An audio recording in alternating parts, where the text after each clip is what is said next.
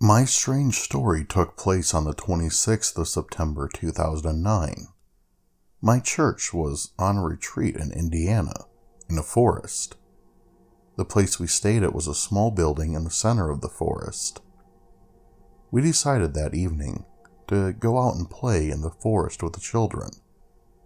So we came up with a game to play. It was like police.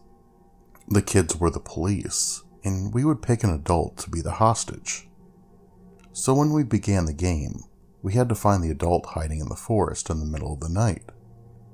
So we start going around the back of the building, and we spotted a tall figure. It had to be at least 6 feet tall. It was running towards the trees, where there was a small open area with tall grass that goes up to your knees. It ran with its arms at the sides, but it stopped at the edge of the tall grass, as if to wait for us to get closer. We chased after it, thinking it was the adult. When we were finally a few yards away, it dove into the grass and started to crawl very fast, almost snake-like. We got weirded out, but stood there staring at it. When it got across the tall grass, it began to climb a tree. It looked somewhat like a deformed cat-like animal when it was climbing. Then a few moments later, a kid yelled, "I see him," and was pointing in an opposite direction. We saw a similar figure running a couple yards away, so we chased it, but then it vanished behind a tree. Turns out, a few minutes later, we found the adult hiding in the parking lot in front of the building the whole time. So, who knows what we saw that night in the forest. At least 15 kids saw the thing with me, so I know I'm not crazy. I was driving on Broadkill Road in Broadkill Beach, Delaware around dusk in July 2007. This road borders a swamp area. Standing on the side of the road by the swamp, my daughter and I saw a creature like we've never seen before. It stood about 2.5 to 3 feet tall, with long legs, a tan body, a flat, almost puggish face, and a long tail. It had small ears and looked to be around 30 pounds. My other daughter and her friend also saw the same animal the year before, around the same area. Except it was night, and it ran in front of their car. I asked the lady who owned the Broadkill Beach store about it, and she said she had seen it once when she was dirt biking with her dad in the area years before, and both her and her dad had no idea what it was, even though she was raised around Broadkill. She said we were lucky to have spotted it, as very few people have seen it. We went to the Prime Hook Reserve Museum, this is what the swampy area was called, and they had no idea what it could be. I am wondering if anyone else has seen it, and what the heck it is.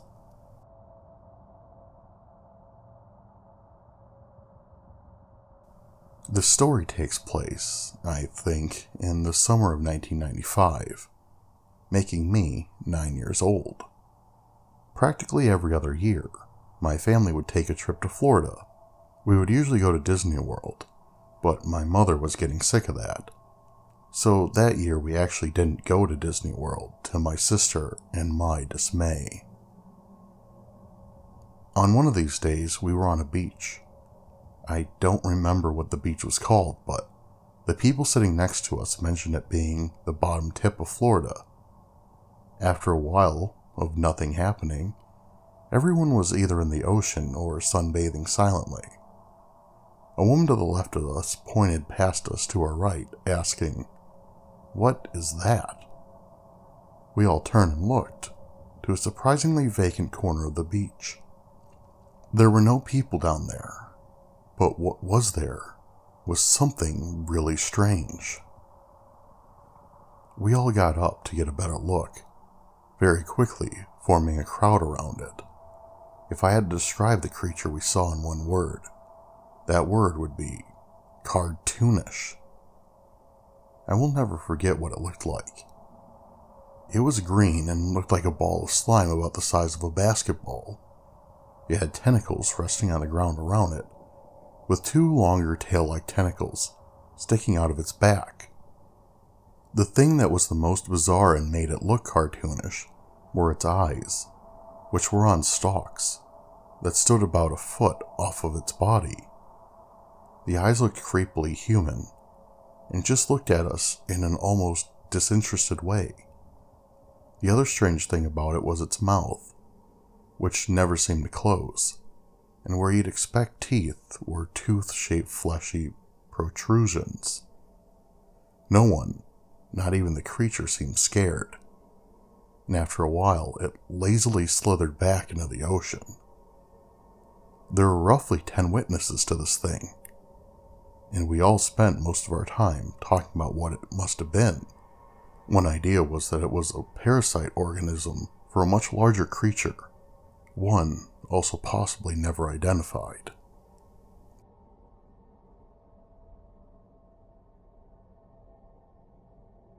You will never believe what I saw one very cold, dry November night. My family and I moved into a new house upon a hill, on a little back road, in the very small town of Fort Gay, West Virginia. Fort Gay sits right on the east side of Kentucky. The population of my town then was probably just a couple thousand. My family and I were unpacking. We had not yet put the furniture in its rightful places, and everything was still in boxes. Overwhelmed with working all day, I retired around 11 p.m. I put my little brother on the couch and I took his bed, since my bed wasn't put together yet. His room faces the front of the house. His window is around 20 to 25 feet or so off the ground. I was looking out the window when I saw it. It stood about 7 feet tall. I had no idea what it was, but I was frozen. I had never been that scared in all my life. All I could do was lay there and just stare at this thing. It was sitting in a tree about 50 feet or so off the ground, about 50 feet from the house across the yard. It felt like an eternity. I couldn't breathe. I couldn't even blink. It had big, red, bright glowing eyes looking dead into my face. I finally worked up enough courage to close my eyes and put my head under the covers, when all of a sudden this thing smacked the window. I went through the house screaming, "There's something outside!" I was crying. My mom and dad looked at me and said, "What's wrong with you? It looks like you've seen a ghost." My face was snow white. I said, "I don't know what it was, but please, Dad, don't go outside." I begged and I begged. He came back in and said there was nothing out there. I kept screaming, saying, "Yes, there is." When I explained to them what I saw and how I felt, they said I was crazy. But to this day, I will not go outside by myself, and even in the day, someone still has to watch me go to my car. I have heard of some pretty crazy things going on up on that road, but I never expected to experience anything myself. My husband and I went to the theaters and watched Mothman Prophecies. I was reliving that night all over again. The way they described feeling and what they saw was remarkable. My husband looked over at me and said, "Isn't that what you described to me when we first started dating?" I couldn't say a word. After that moment, I knew what I saw. I believe in all heart of hearts I saw the Mothman. It's just a little weird. I only live about 80 miles south of Point Pleasant, West Virginia, where it all took place 37 years ago. It was exactly 32 years to the month when I saw it.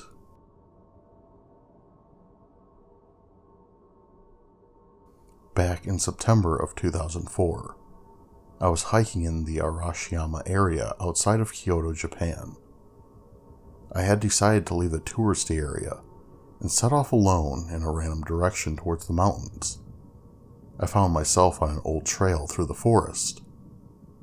After a while, I encountered an old man with a long white beard. He carried a staff and was dressed in coarse blue robes, like a peasant out of a samurai movie. He saw me and told me to follow him. Being more curious than anything, I walked after him as he led me further into the forest. He spoke at length about the beauty of nature, how people cut down forests and polluted the earth, and he told me that humans must learn to protect and respect nature.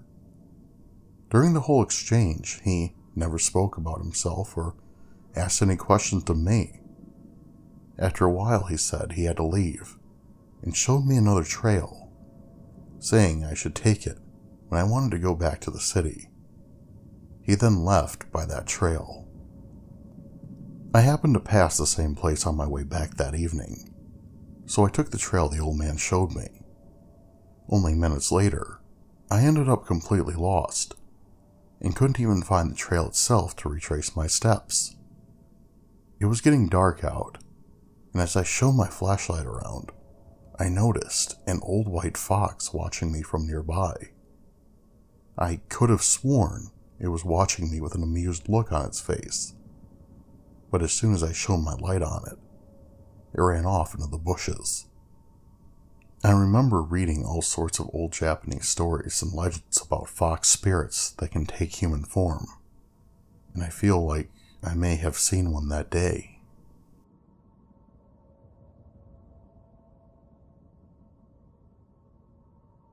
Working as a police motorway patrolwoman in Portsmouth, England, I'm frequently confronted with situations that are both bizarre and unnerving.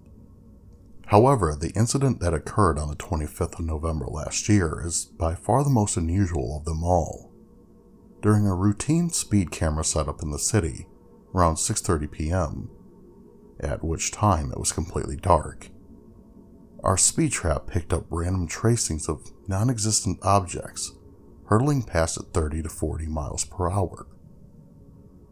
The devices are not actually known to malfunction, so we trained the camera on the road surface to see what we picked up. Sitting in the back of the patrol van, we were shocked to discover on the screen that the camera was picking up what can only be described as human figures, running up and down the street approximately 40 feet away from the vehicle, only barely visible through the night vision filter. They were of average height, had a silvery hue, and were sprinting up and down the central reservation, the dividing surface between the two opposite lanes on a motorway.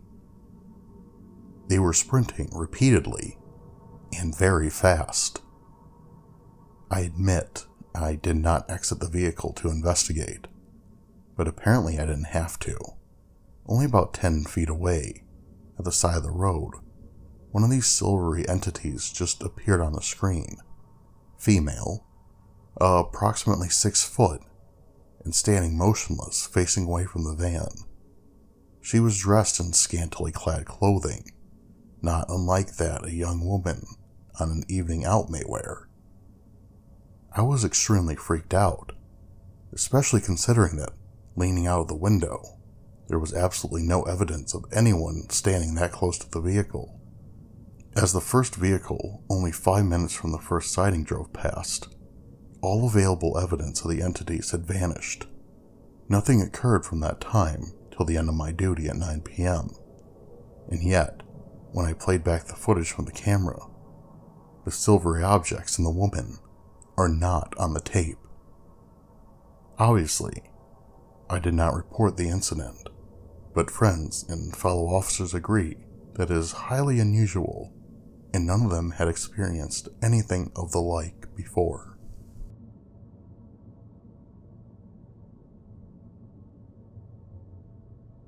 The following happened in Vidor, Texas, on June 20th, 2000, around 1 a.m.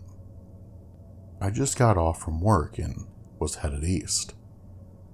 On this road, there is a 90-degree turn, and at times you have to watch because cattle might be out and on the road. That morning, that's what I thought had happened.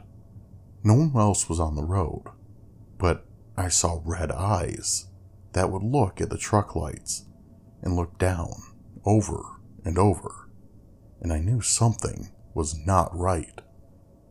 I was driving on the left side of the road, and when I got close, I noticed that this red-eyed creature stood about 5 foot tall and sported black hair all over its body. I stopped the truck and got out my spotlight and shined it on this creature. It seemed like forever, but I know that it was only a few minutes. This creature raised its arm above its head and let out a terrible scream that I have never heard before. It turned around and went behind a house and left.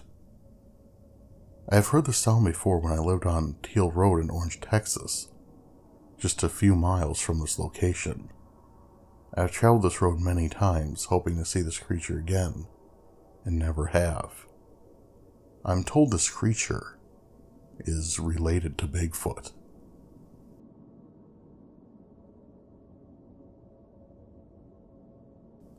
I'm not entirely sure on the exact date of when this happened, but it would have been around 1999, maybe in the spring or summer. Living in Australia, you are bound to see strange things from time to time. Although most have an explanation behind them, this is different. I was young at the time, probably 9 or so. My family was having a barbecue in the backyard of our house. We were all sitting at this table on the patio, eating and talking, not really paying any attention to anything surrounding us. Suddenly, I heard a plop noise come from the leaf cover in the garden along the back fence. I immediately turned and looked to see what had made the noise. To my horror, I saw a small blue creature look at me, then run into the shrubbery. It was about 6 inches tall on all fours. It didn't have any toes that I could see. Its face was vertically oval-shaped, with small black eyes, a long protruding nose, and grimacing mouth filled with almost needle-like teeth. The outer of the face was dark blue, sort of like a mane, but it looked hairless. The rest of the body and the face was light blue. The best I can describe the body is that of like a lion, except with short legs, no tail, and less sculpted. I looked at my brother and he said, "What was that?" He had seen it too. When my mom calmed us down, she took my brother and me to separate rooms of the house and got us to draw what we had seen. We both drew the same thing. I was terrified for the rest of the night. To this day, I still don't know what the creature was that I saw, but it still gives me the creeps.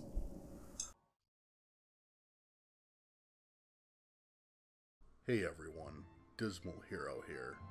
Thanks for checking out the video, and if you like what you saw, make sure to subscribe so you're always up to date with my new videos. Thank you again for watching, and I'll see you next time.